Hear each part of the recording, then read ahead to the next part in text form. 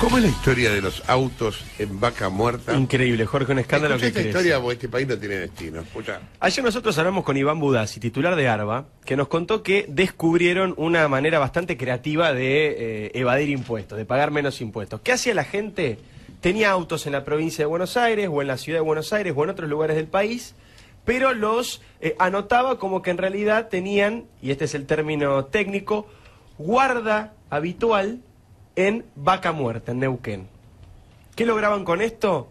En lugar de pagar 25.000, 30.000 pesos de impuestos, pagaban solamente 2.000. Es decir, pagaban de 10 a 12 veces menos de lo que tenían que pagar.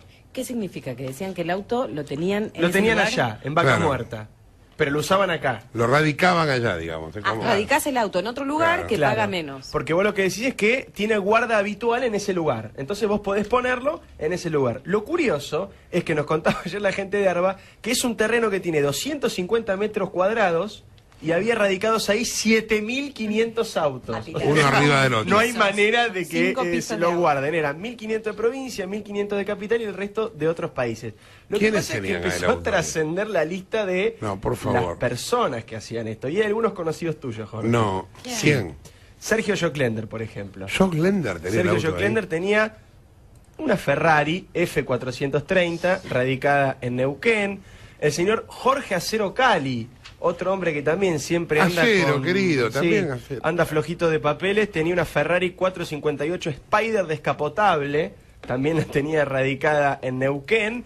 Incluso también aparecen los hermanos siriglianos, los dueños del Grupo Plaza. Mira vos. Tenían varios colectivos, tenían como una especie de mini De flota bondis de ahí. colectivos radicada en Neuquén. Una cosa tremendamente insólita, porque los colectivos claramente tienen un recorrido. Claro, obvio. Vos no podés decir que tenés un colectivo en Neuquén. Así que la verdad es que este escándalo, que era simplemente una curiosidad o un descubrimiento de lo que estaba pasando a nivel impositivo, se transformó en un escándalo con famosos.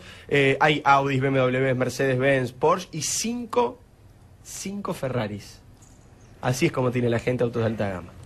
Ahora, es más escandaloso. Mucho más, obvio. Es más escandaloso porque pasa lo siguiente: la municipalidad de Neuquén está metida en el asunto. Ellos saben. Lógico. Entonces, ¿qué pasa? Los tipos dicen, bueno, yo te cobro menos. ¿Qué es municipalidad? Bueno, sigo, o hay que ver a quién pertenece eso. No, Sí. no tengo idea. No sé No, si ayer ¿es Budassi, municipio de Neuquén? ¿Sí? ayer Budassi nos dijo que era un municipio, no me acuerdo el nombre, Ah, pero era un no, porque no es municipio de cerca de Neuquén, Vaca Muerta. No, es lejos de un Neuquén. municipio de la provincia. Ah, ok. Un municipio de la provincia, pero quiere decir que allí Tiene es otro nombre, el pueblito que está ahí. San Patricio del Chañar. Ahí Es el está, municipio es que eso. está encargado. Esa municipio, imagina lo que debe ser. Claro. Otra cosa. Pero es un negocio fabuloso. La municipalidad de San Patricio del para ellos Chañar. era un negocio No, pero también. De pedo hay intendente, ¿me entendés?